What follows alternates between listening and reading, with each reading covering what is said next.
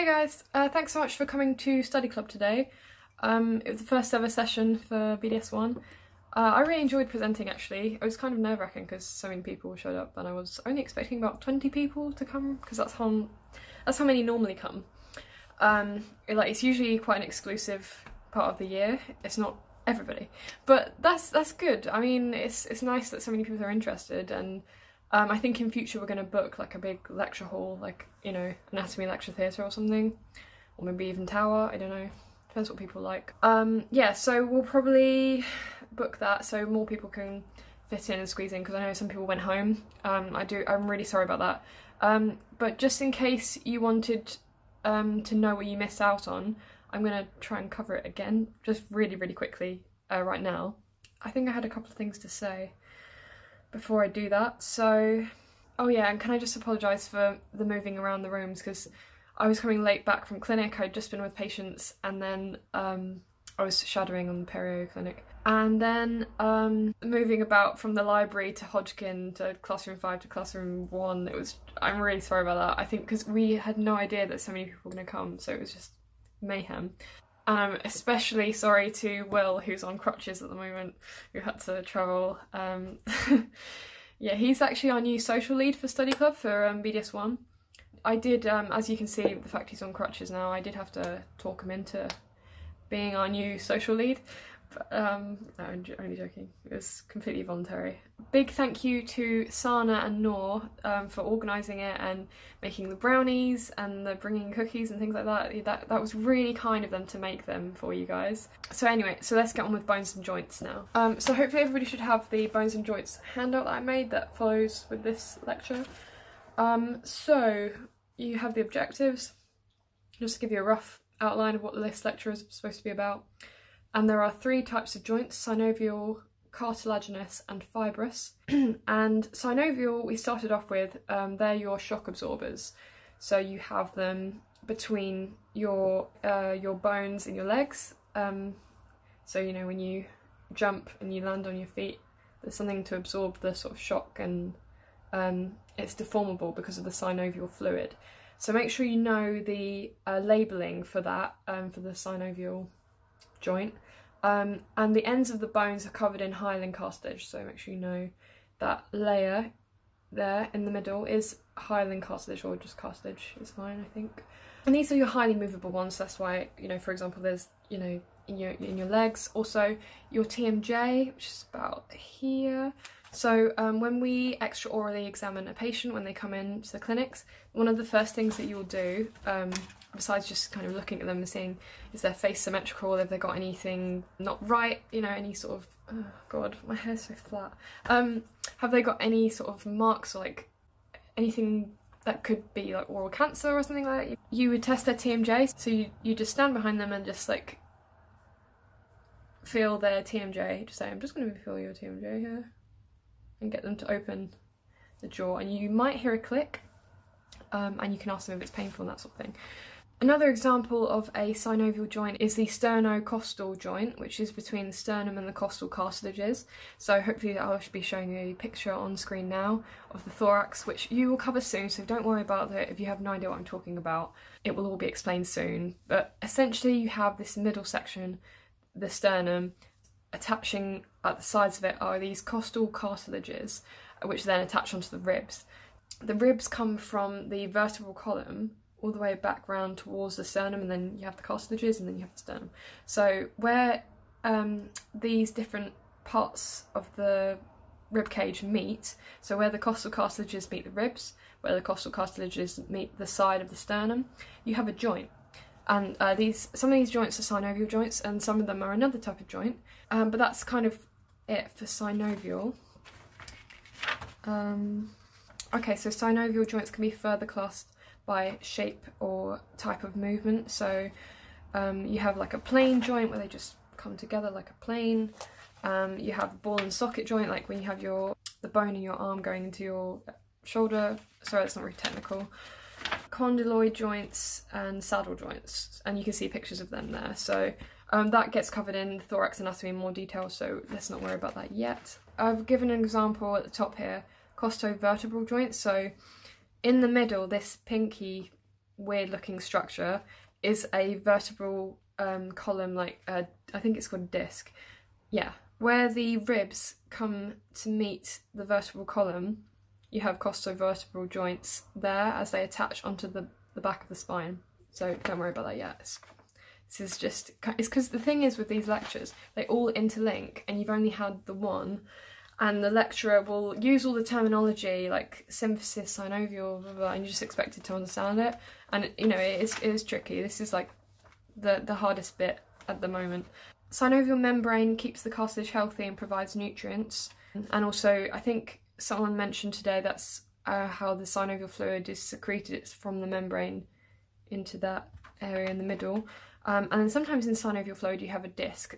So like, as I mentioned in the TMJ, you have muscle here called the lateral pterygoid muscle, and then you have your temporal bone, which is about, I'll show a picture on the screen, hopefully that should make it easier, which has the mandible that sort of fits into it, and a protrusion from the mandible is called the condylar, and then between that is where the articular disc sits, and the disc moves with the mandible when you open and close your jaw when you're talking and eating and speaking and singing and everything like that. I might have already said this, but yeah, make sure you know that diagram, the synovial joint diagram, because it comes up in the formative and the summative so many times, so you know, you need to know that one. It's easy marks. And then I didn't bother going into classification of joints because I think last year Barbara said, Mrs. Webb said that we didn't need to know that in that much detail, so I just recommend reading the slides, but I wouldn't worry about it too much. The main things that you need to know is the 3 types of joints: synovial, cartilaginous and fibrous, and then just kind of roughly like some examples for each one. So anyway, let's move on to cartilaginous. Cartilaginous, there are 2 types, synchondroses and symphysis. Synchondroses is another way, it's more commonly referred to as just primary cartilaginous joint. It's easier to remember. Primary cartilaginous joint is what you have in your growth plates, your I cannot speak today. In your epiphyseal growth plates. And this is in, for example, a long bone, you have this layer of cartilage there. And then another example is costochondral joints. So these are more synchondroses where the costal cartilages meet the ribs. Symphysis is another example of cartilaginous joints. So this is, for example, the manubriosternal joint. So in the sternum is in the middle here, you have the manubrium, the body of the sternum, and the xiphoid process. And where each of these 3 bones meet, you have a little joint. And these joints are all examples of secondary cartilaginous joints, or symphysis. Symphysis is what it's called sometimes. And you also have it in the vertebral column, which is why I've included that there. Anything else to say about cartilaginous? Found in the midline of the body, I just explained that. Found in the vertebral column, I just explained that. Where bodies of the vertebra, that's it, vertebral bodies, not discs, sit on top of each other. And also found in the top part of the sternum, the manubrium. Yeah, I've said all this. And apparently between the 2 halves of your pelvis, you have. It allows a little bit of movement. Oh, this is something I forgot to mention. So when you're breathing, your chest wall is moving up and sort of anterior posterior, and it's moving out laterally, and it's also moving up and down as well. So inferior superiorly.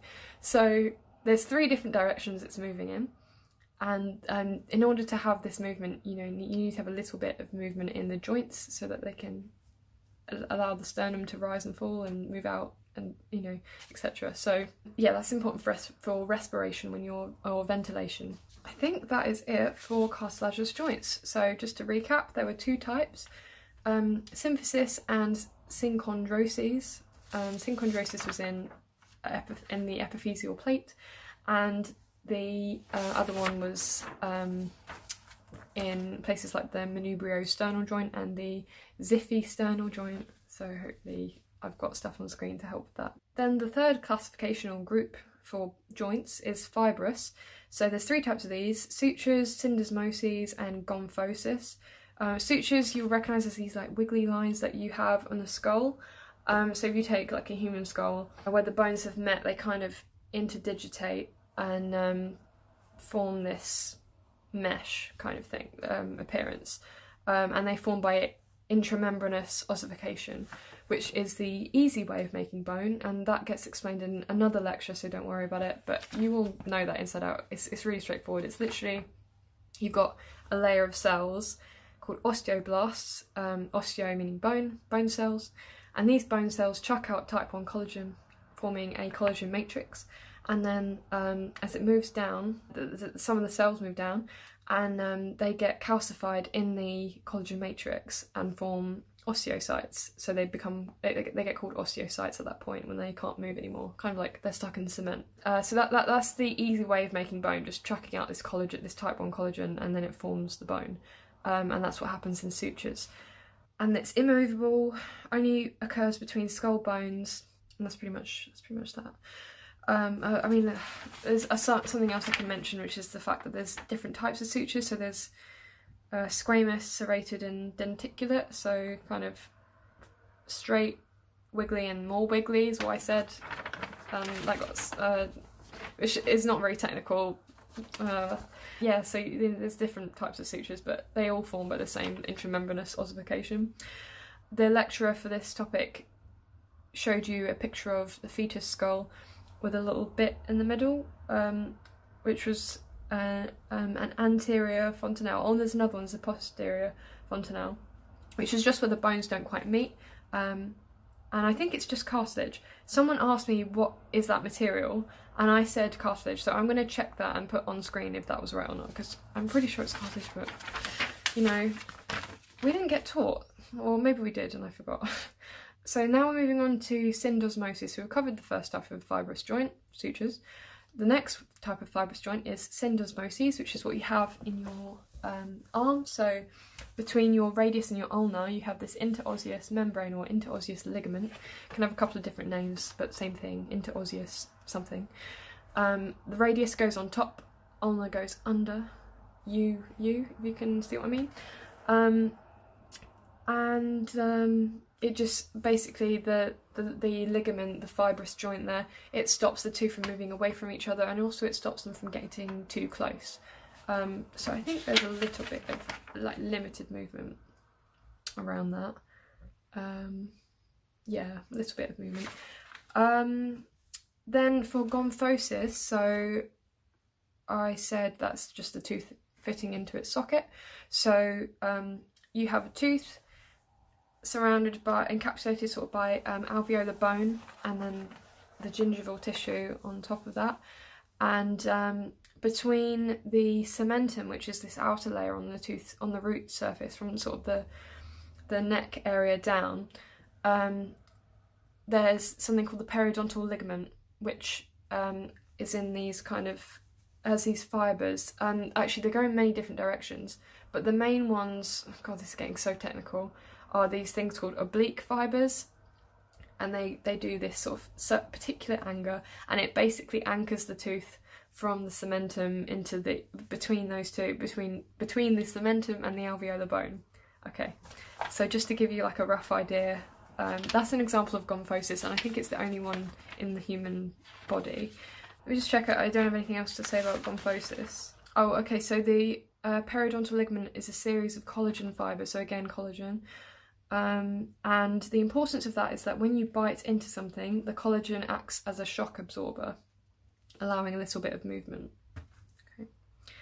Also, bone is dynamic, so when you put pressure on bone on one side, it starts to grow on the other, like deposit on the other side. So that's kind of how orthodontics works. So you'll apply pressure onto the tooth. The pressure will kind of travel to the alveolar bone and cause resorption at one end and then deposition at the other end. So that's kind of how that works. Oh, I've not mentioned about endochondral ossification. When I said about primary cartilaginous joints, the synchondroses, you have cartilage laid down first and then you have bone laid on top. So cartilage is laid down like a scaffold, as someone used that term, which is really nice actually. And then the blood capillaries kind of like invade and provide the bone cells that, excuse me, will lay down the bone, and that's kind of how it works. Yeah, so cartilage, then bone. Endochondral ossification. It's a bit more complicated than intramembranous, but again, you have a whole lecture. Yeah, I think you have 2 lectures on that, so buckle up, guys. So much more fun stuff to come, and that's kind of all of it. I'm not going to go into the movements, like the gliding movements and the angular movements, because that is literally just a matter of reading it. I don't think you get tested on it. Like, I don't remember ever seeing a question on it, but if you want to just be safe, have a read of it. The information is all there. Yeah, so anyway, hopefully a schedule will come out soon on the BDS1 study club, so you guys will know what lectures that Sana and Nor, your new BDS1 presidents, what topics they want to cover, and then you can put yourself forward to come up and do a presentation like I did today. And yeah, it's a really good experience, and it's nice to get to know other people and just create a good social study environment, and maybe go out afterwards and yeah, make some new friends. So, because that's what it's all about. It's not all about studying. It's all about you know, making good friends this year and enjoying what King's and London has to offer. So, as I said, any questions, let me know, and I hope you have an amazing week. So, see you later, guys.